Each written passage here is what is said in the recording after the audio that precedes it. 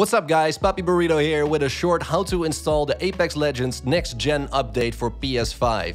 It finally came out, it's here, we're hyped, let's do this. Alright, so when you start up your PS5, you will see that it still has the PS4 logo on top of it, which means that you don't have the next gen update installed yet. So, go to the store, there you type in Apex Legends, you click on that one, you'll see that there's a little PS5 icon hovering over it.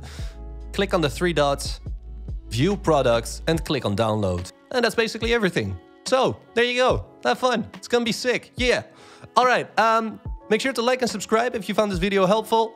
Also, let me know down in the comment section if you have any questions and if you would like to see more of these kind of videos. And if you like Apex Legends, make sure to check me out on Twitch @Papi Borrito. We have a lot of fun in there. And yeah, that's it.